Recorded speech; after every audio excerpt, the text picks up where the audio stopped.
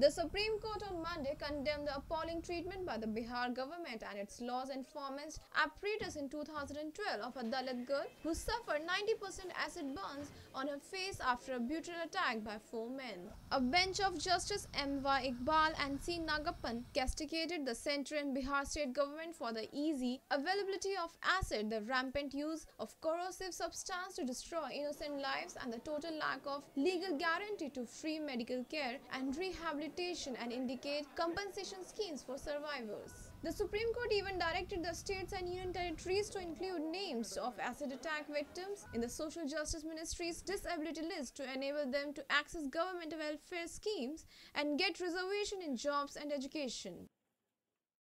Powered by NNIS.